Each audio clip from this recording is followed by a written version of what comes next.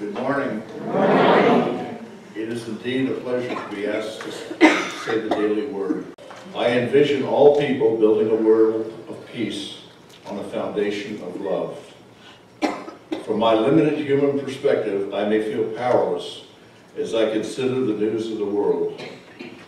The reality is this: I am a channel through which divine energies of peace and love flow freely.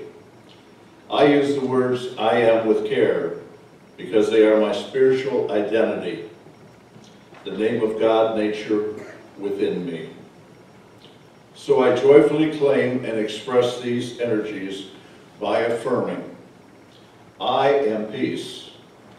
Doing so, I contribute to the creative focus that will bring a world of peace and love into expression.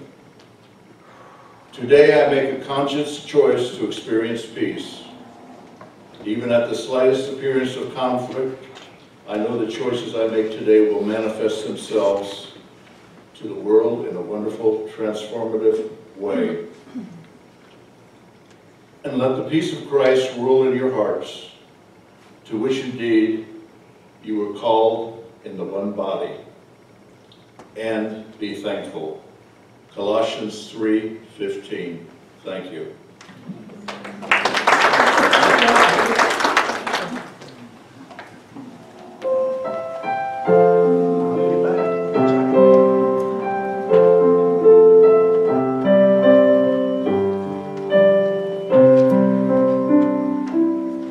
When I pray, I feel my heart go deeper, my heart go deeper into my God.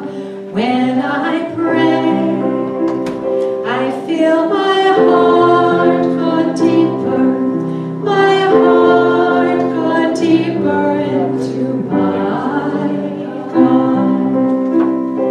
Right here, right now, right where I am praying. Right here, right now, right where I am praying.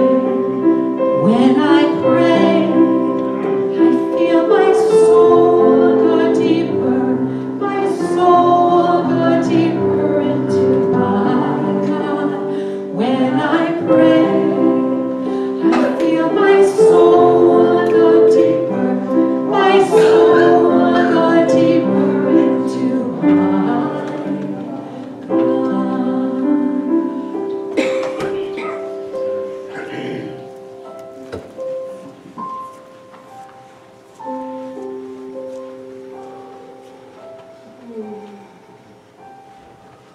Feel my soul go deeper. This is our time to really center ourselves. And so I invite you to get really comfortable in your chair. Plant your feet firmly on the ground. Remove maybe any obstacles that you have on your lap. And gently, gently close your eyes. Take a deep breath. And as you breathe out, relax more. Relax more. Allow the thoughts of your mind to move gently away. Just gently. As if they were traveling on a cloud softly with the wind. And just breathe. What a precious gift we have, our breath. It connects us to the very being of our soul. The sacred breath that we don't have to labor over. It just comes and goes. It's like like an ebb and flow of spirit inside of us, expressing through us. Allow it and be grateful for your breath.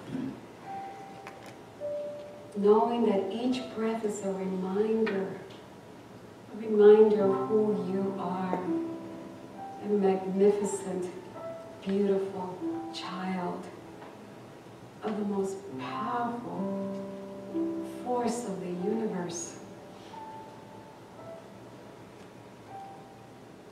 Relish those moments that you are aware of that you become aware of pure being and your oneness with it. Relish them. Allow your heart to go deeper, deeper into you, God, into God.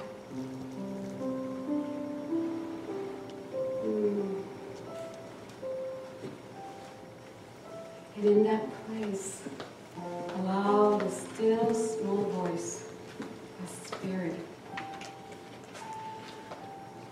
to speak to you. Take a few moments now to just be in that space of silence.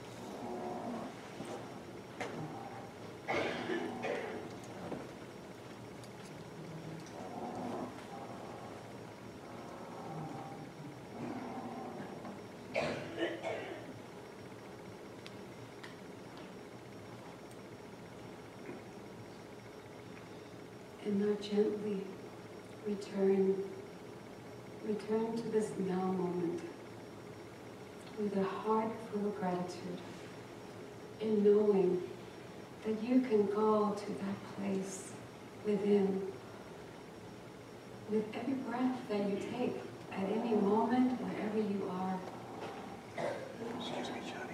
And spend as much time as you want there. So take another deep breath.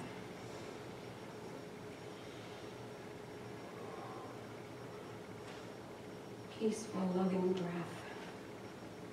And return gently to the here and the now, knowing that that presence is always, always enfolding you and loving you. Remember, remember.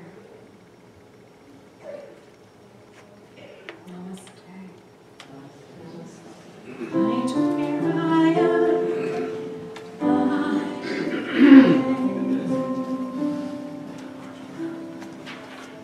And please join us in the Lord's Prayer.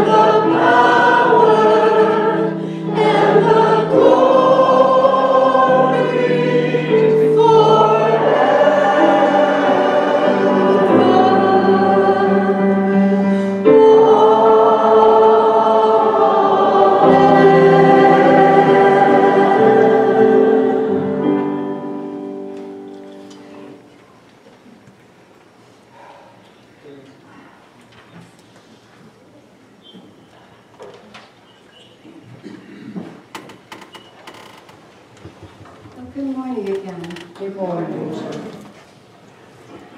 Is it me, or are you feeling the sacredness of our space today? It's beautiful. It's beautiful. As I was preparing for this talk, I was thinking about all the advances that we have had in technology. We have had immense advances that have made our lives so much easier and made them a lot more interesting, to be honest with you.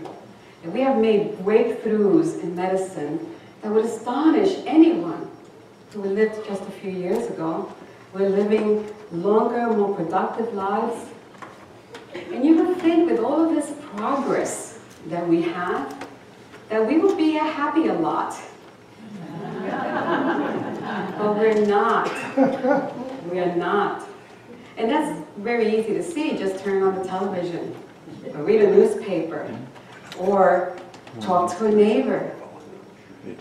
And when you do, you realize that humanity is fragmented. There is something missing. With all that we have done, our soul is still yearning. It is yearning for something that nothing in this outer realm can really give. Because what it yearns for is within. And the only way that we can enter into that internal vastness that exists within us is through prayer.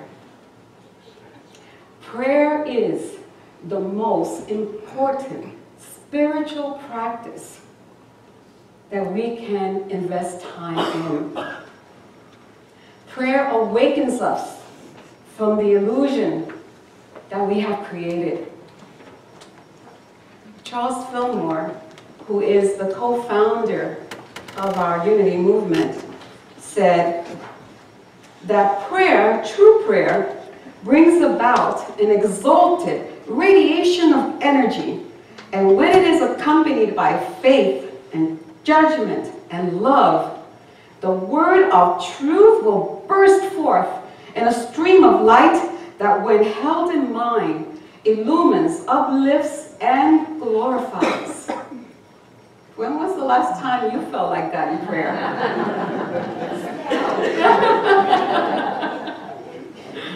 Yeah. You know, we really need to understand what prayer is. Jesus said that when you pray, you go into thy closet and you close the door. And the Father, who is in secret, will see you in the secret, will hear you in the secret, and will answer your prayers. Now, Jesus was never talking literally. You see, Jesus lived a life of prayer.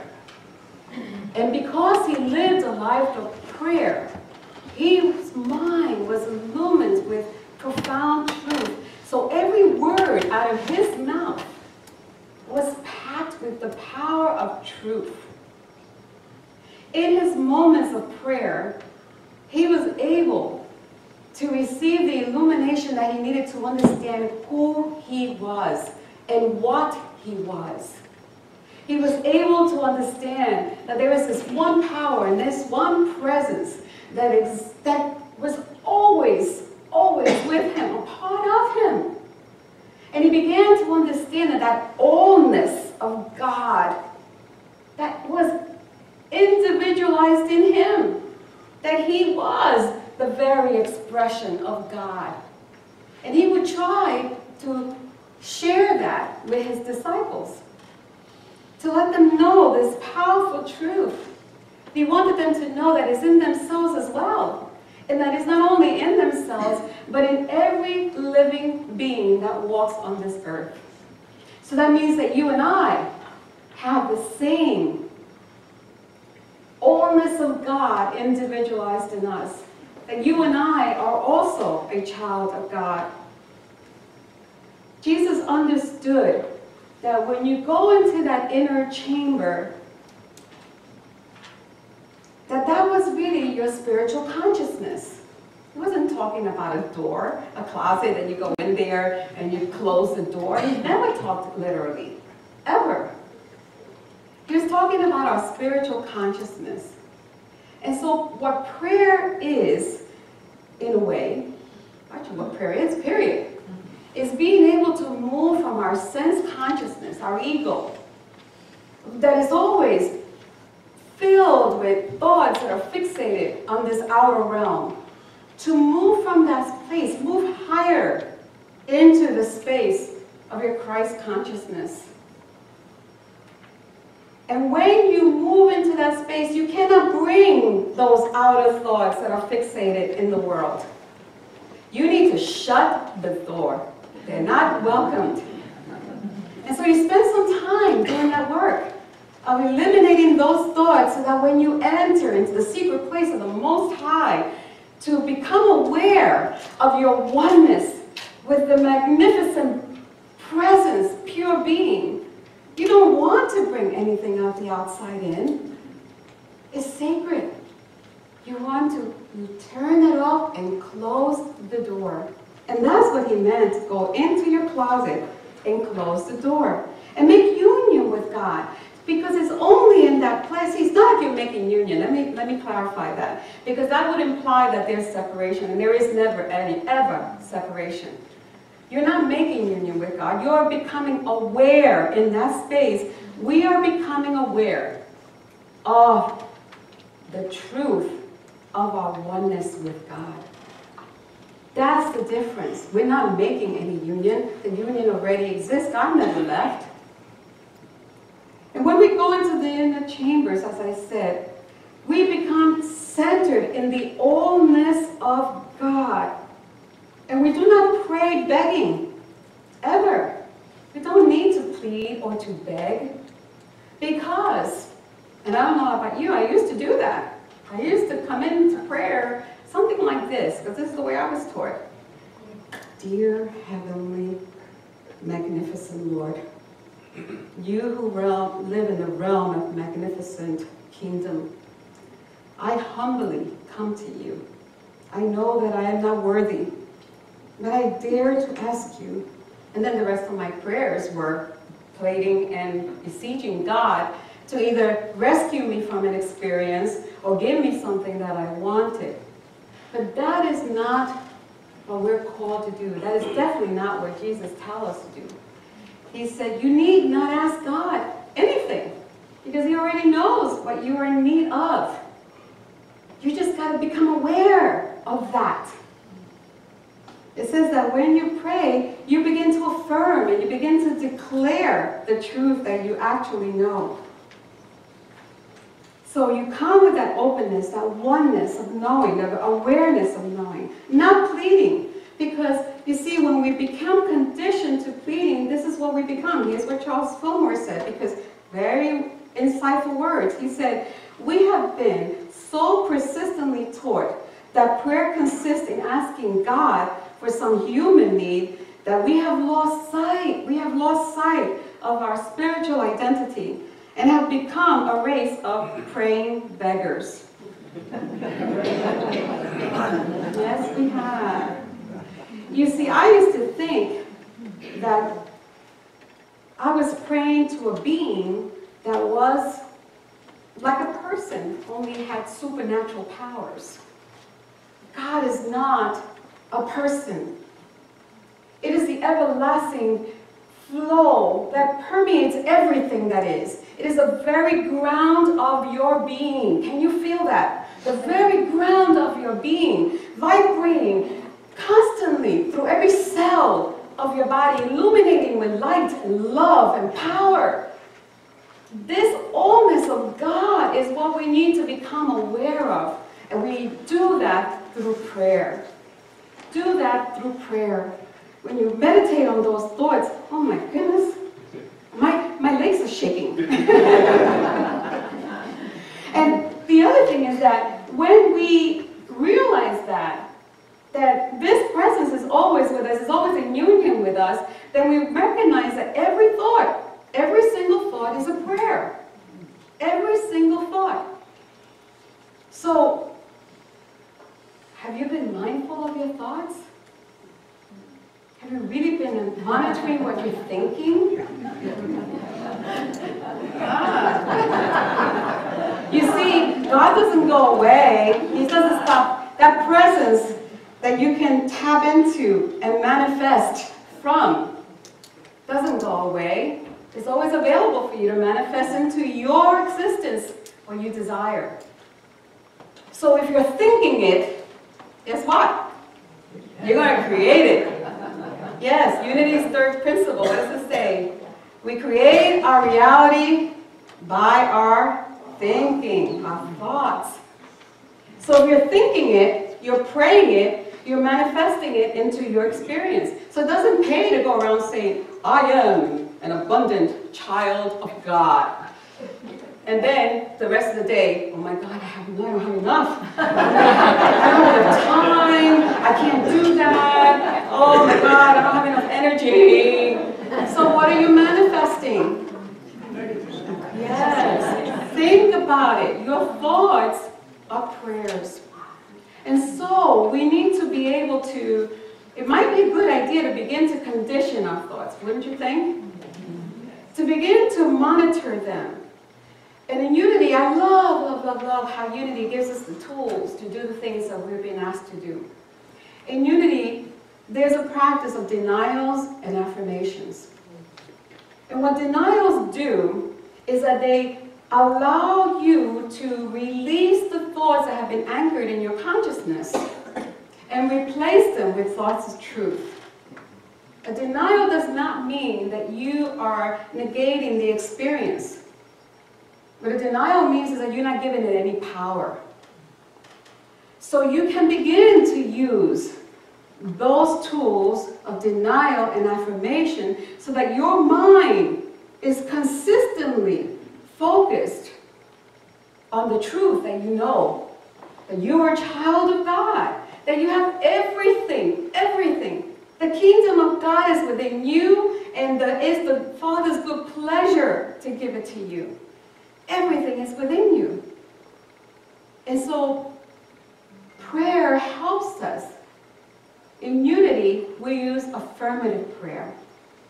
And in affirmative prayer, that's exactly what we do. We begin to create the environment so that we can enter into the secret place, close the door, and be in that space where we can listen to the still small voice of God. So what does a denial look like? Because I know sometimes people ask me, well, what does that mean, that denial thing?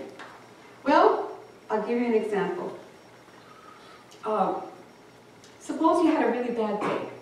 Somebody said something that made you feel bad. They hurt your feelings, you know, and you're feeling kind of down and out, and not, they were snobbish maybe, or critical, or whatever. Now you have a choice, because choice is a fundamental human gift. So you have a choice to linger on that, and the more you think about it, the more power you're giving it, and the more you're manifesting an experience in your life that is unwelcomed. Or you can choose to release the power that that experience is trying to bring into your life. And so your denial can be something, I deny any power that that experience has given me, any power that those words are trying to manifest in my life. I deny that. I know, and then you affirm it. I know I'm a magnificent, perfect, whole child of God. And that I can, with the free-flowing love of God, forgive that person and move on. That way you are cleansing your mind of all those things that no longer serve you. You don't have to give it power. It's there. You know, there's a rule that says, what others think of you is none of your business, none of my business. Yeah, it's really true. It only becomes our business when we decide we want to have it become our business. So prayer is a magnificent thing. When you pray, pray for the awareness of the oneness that you are with God. Pray that that awareness of who you are becomes grounded grounded in you. Pray for the divine ideas that exist in the realm of possibilities, because the divine ideas are the answer to prayer. You have an unlimited source of potential waiting for you in the form of divine ideas. And once you connect to that, once you realize that, you can manifest your experience based on the level of your consciousness, based on the level of your faith. Then, oh my goodness, there is no mountain that you cannot overcome. No experience. For the Lord thy God is with you always. And I've been talking about prayer kind of hitting here and there, but I do want to give you the steps that Unity teaches us how to pray. As I said, it is based on Jesus' teaching that ask and you shall receive according to your faith. So Unity has, the affirmative prayer process has about 5 steps. The first step is that you find a place where you can relax and be alone, so that you can do the work that needs to be done before you enter into the secret chamber, the inner chamber of your heart. In that place is where you begin to take inventory. What am I thinking? What's burdening me? And then begin to do the work of denial, of releasing it from your consciousness. And begin to do the work of affirming the truth. And when you sense that your mind, you've felt the power, that has been released, it no longer has any power over you, and you are centered in that truth, begin to concentrate on whatever that truth that comes to you, because it will come to you. Sometimes it may sound like, I am, God is. I am, God is. That's such a powerful truth. And focus on that. Focus on that. Make it like a mantra. So anytime that those unwanted thoughts want to kind of creep in, I am, God is. Or maybe it is, I am the peace of God. Or maybe it is, peace, be still. Whatever that truth is, begin to use it as a mantra. And then what will happen is that you will gently move into a state of meditation. Beautiful, blissful stage. At that point, what you've done is you've shut the door. You're in your inner chamber. You shut the door, and you are ready to listen. So relish those moments that you are in meditation. And wait. Don't be in a hurry. Time is eternal. Wait. And in that stillness, you will hear what is yours to hear. Your mind is being illumined, as Charles Fillmore, with this radiant energy, bursting glows of light that will glorify. And then, when you've known that you've visited, and sometimes it doesn't become, you don't become consciously aware of it right away. It'll take some time.